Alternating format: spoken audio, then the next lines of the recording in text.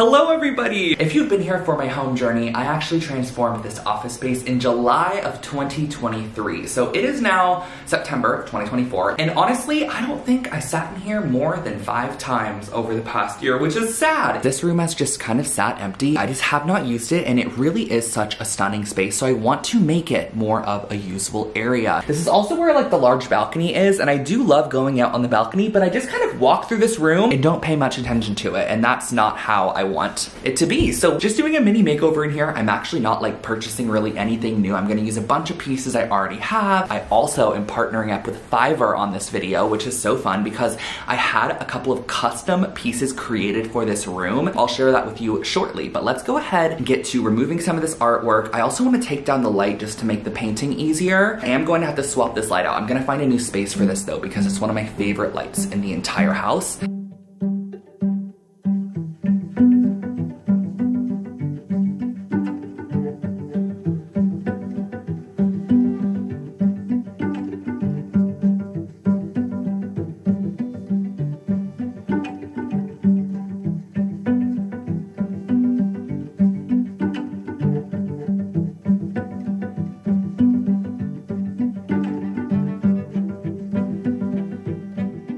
The other night I went ahead and swatched a few colors just to get an idea for the room, and they are a satin finish like a lot of swatches come, so they kind of have a sheen to them, which I definitely want to do a matte finish in this space. But from all of the swatches here, I wanted to go with kind of like a classic country club green. There's this color by Backdrop called Porsche Green. I believe that's what it was called. I'll pop it up on the screen right here, but I don't have the Backdrop colors, so I kind of wanted to find something similar, and I think I'm going to settle on this one here. This is called Vogue Green by Sherwin-Williams, but I think it's gonna be really nice. It's not as saturated, so I think tonally it'll be really nice and bright, but it will still look a little muted and go with like some of these darker wood tones and kind of play with the living room really nicely as well.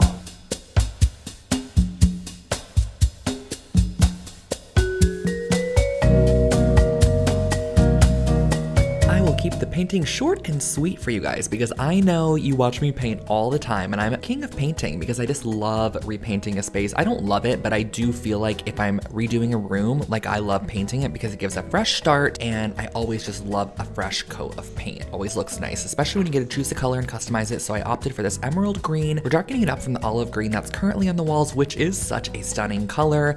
And we had everyone on task here. Marie was doing windows, Justin was doing all the trim, and I was rolling all the walls and doing the built-ins.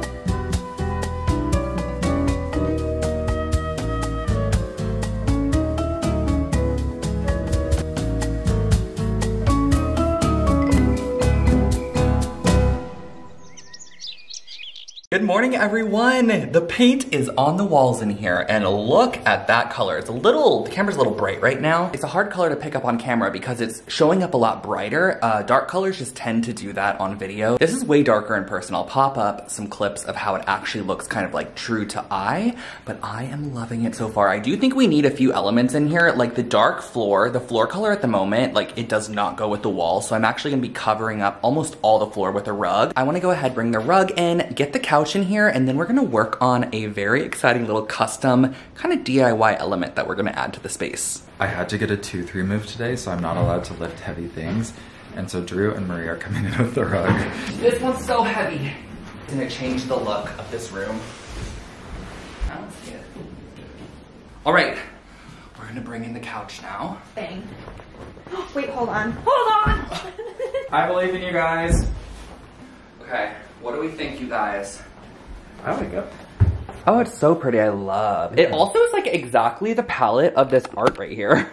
Like that is so coordinated. Basically, the idea for this room, after never utilizing it as an actual office space, was to turn it into like a bar and like have like a bar here with like bar stools in front of it and like a full bar back. But then I also realized like I don't even drink alcohol. It would be more so something that would be pretty but another non-functional space. So I just decided that I wanted to bring some furniture in here, keep it as like a little sitting room. This room gets really beautiful light. We have the sunrise on this side and then we have the sunset on this side. So it's a nice, really nice room to be in. And I took the curtains off. I'm not gonna put them back up because I kind of want this almost to feel a little bit more like sunroomy, if that makes sense. I have a very, very exciting package here. Now, today's video is sponsored by Fiverr. And if you've never heard of Fiverr before, wait to have your guys' world blown because it is truly one of my absolute favorite websites. It's also an app you could download, but you can essentially hire freelancers from around the world to help you with anything you do not know how to do. From web development, social media marketing, AI, they have absolutely everything, you guys, and I have been using Fiverr for so many years. I've actually partnered with them a while back on a video, and I implemented actually a bunch of what they suggested into my living room makeover. Ever since then, I've had thumbnails for my YouTube videos made on Fiverr. I've had email marketing blasts for my website made, so I always use Fiverr. Today I have something I have never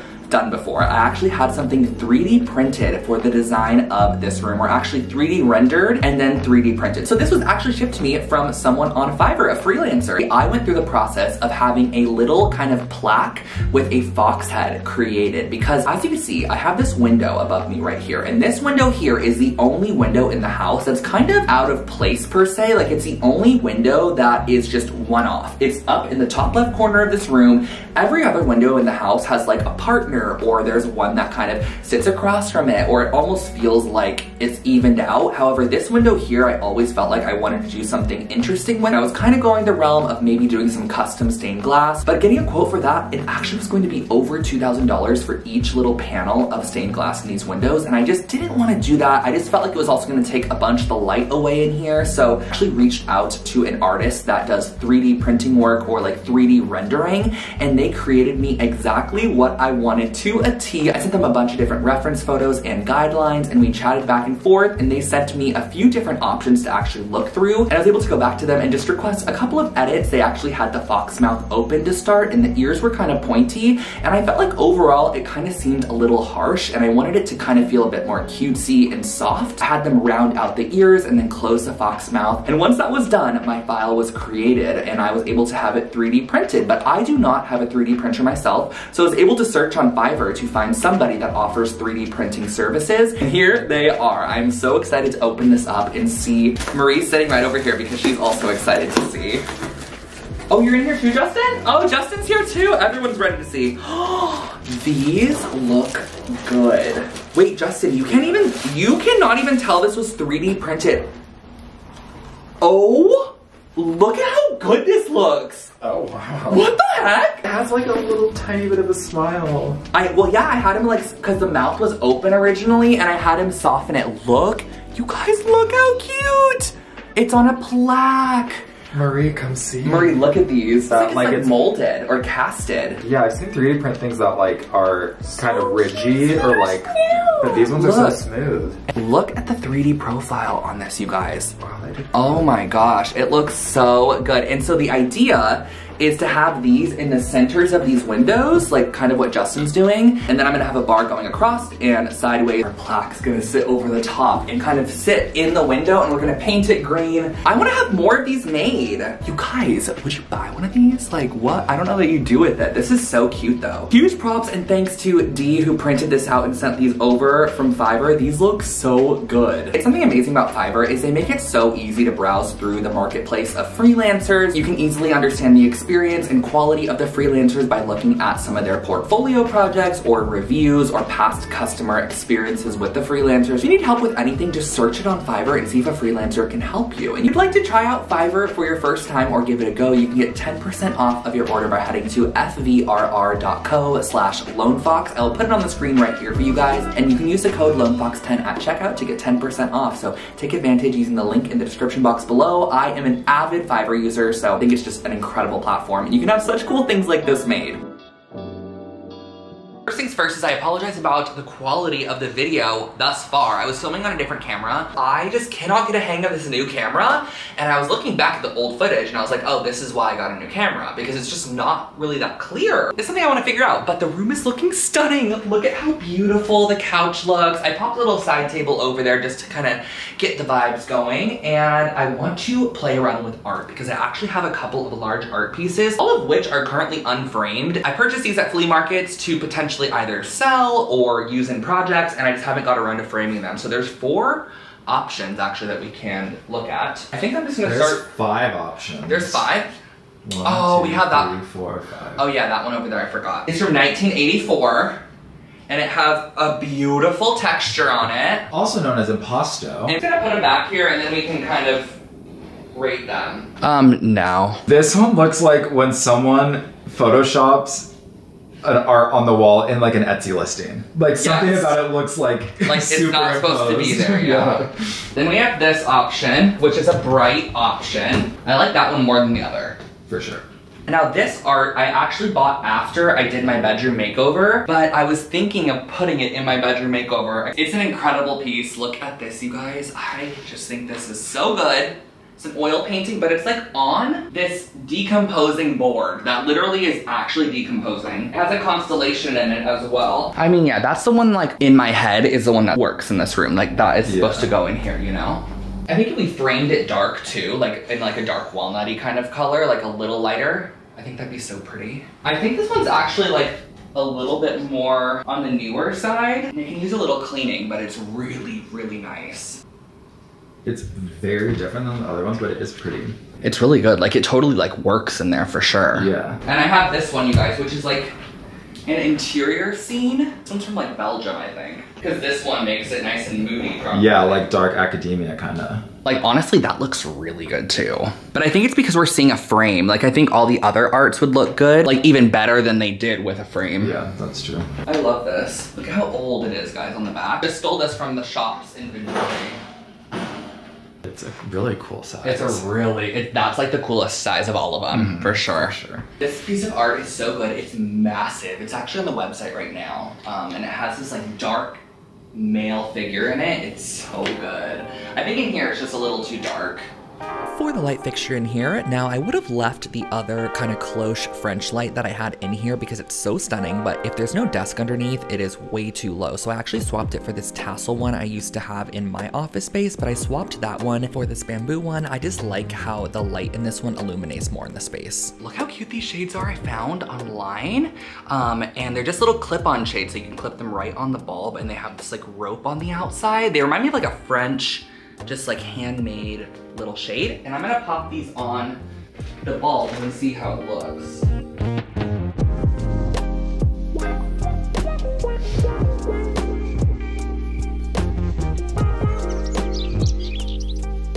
Something that I love doing that I've definitely shared on the channel before when it comes to framing vintage art is framing them almost in a more contemporary feel or kind of like a mid-century feel and just using some wood boards from the hardware store. So I got these, they're premium oak, and I cut them down to the length of my art and then I mitered the ends of them.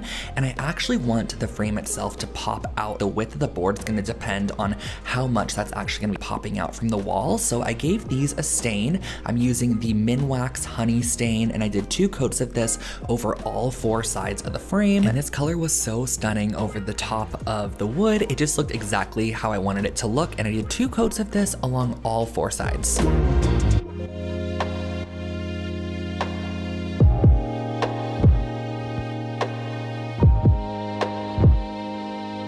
Since this piece of art was done on board, I was actually able to connect the frame straight to the board, but I also went through and made sure that all of the joints were really nicely fastened, so I just nailed into all the corners in both directions, and this is how the framed art ended up looking.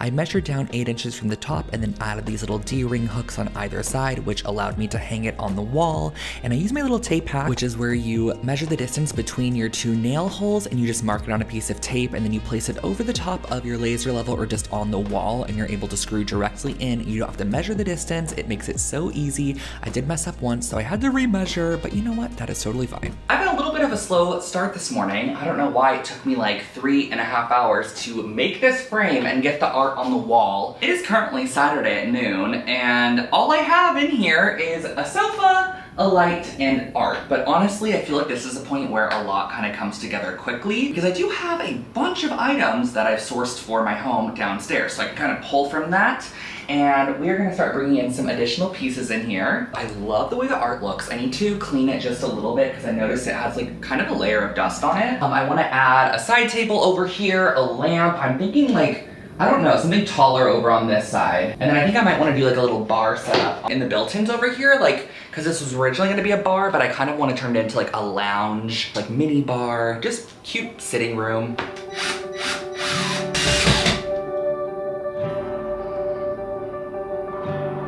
I really wanted to make it a point to not purchase or buy anything new for this room and just utilize things I already had because I really do have a lot. If you guys recall this lamp here, I actually brought it as my carry-on in the plane when I came home from Round Top last year. I just could not buy it. It was my one thing I brought home with me. And then I played around with a couple of chairs, which I'll give you a little insight on where these chairs are from right here. I had this concept of not using a coffee table in this room and layering a couple of stools. I might even add one more because I've had these stools. They're kind of like farm style stools. This one I got at Olive Atelier and I just love them. But the concept kind of is like anyone who's in here can pull it to wherever they want. So I'm not gonna have like set or designated like side tables and like a coffee table, if that makes sense. I was thinking of putting just a couple of stools in the center because then they can be pushed out of the way or just kind of like maneuvered, but you can also kind of rile them up together if you want to make them appear a little bit more like a coffee table. So I thought that was kind of a cute idea, but I also needed to explain that so you guys didn't think I was just like putting some stools in the center of the room. I can see me and my friends in here, but also I could totally see myself using this as like an editing nook little room and like using this for my Uber Eats and using this for my laptop. And I need to show you guys these chairs because first one, you've probably seen this one, a lot of you. If you've seen my movie room makeover, this is like a rattan reeded chair. I got this from Badlands Vintage. One of my first vintage items a long time ago, and I've had this for years. It's been down in the movie room, but I actually recently put these new Crate & Barrel chairs I got in the movie room, and they just fit so nicely in there, and there's two of them, so it just allows for more seating in that space. And then this one, I picked up this morning, and it is beyond stunning. It is just the most beautiful silhouette of a chair. It's an Alfred Christensen style chair. I actually won the frames at auction and they were damaged so badly. They were broken in multiple sections. When the frames arrived to my house from auction, it literally looked like a pile of like wood pieces. I had my incredible upholsterers. They redid the entire frame, not redid it, but they put it back together, refinished it.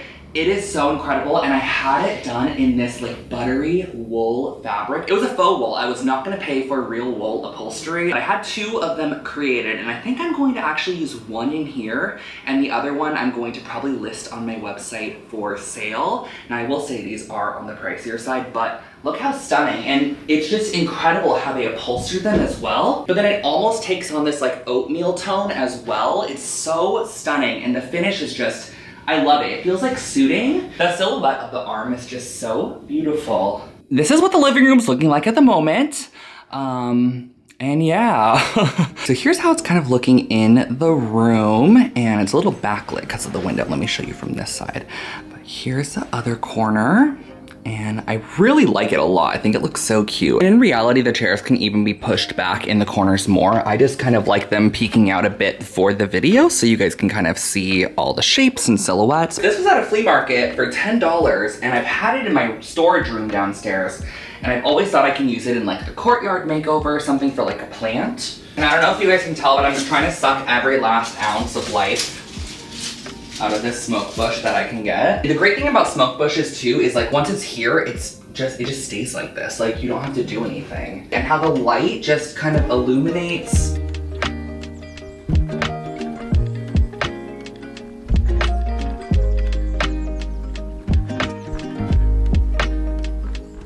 So this art piece here is actually an original art piece by Leanne Ford, and this was folded up and given, I believe, to everybody for her Pottery Barn PR package, and it was in the little picture that they sent over, and I loved it. I had to keep it. I thought it'd be perfect for this bar area. I just placed it over the top of this black mat board that I had and just put it in a frame and added it to the wall.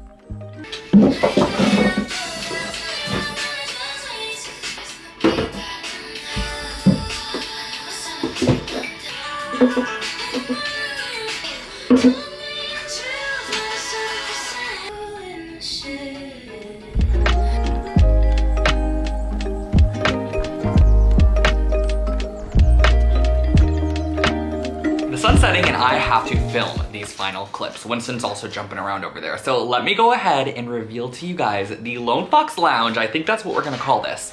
The Lone Fox Lounge in 3, 2, 1.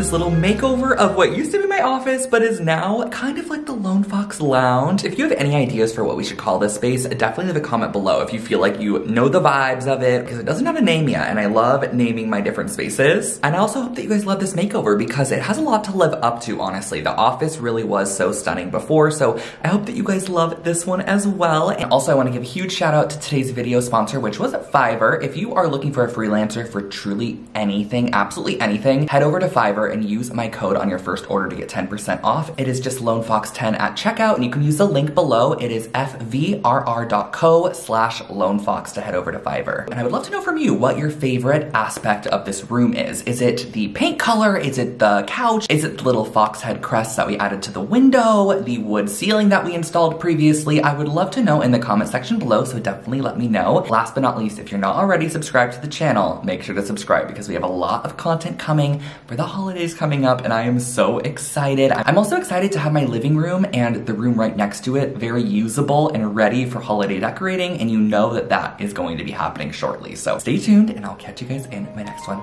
Bye.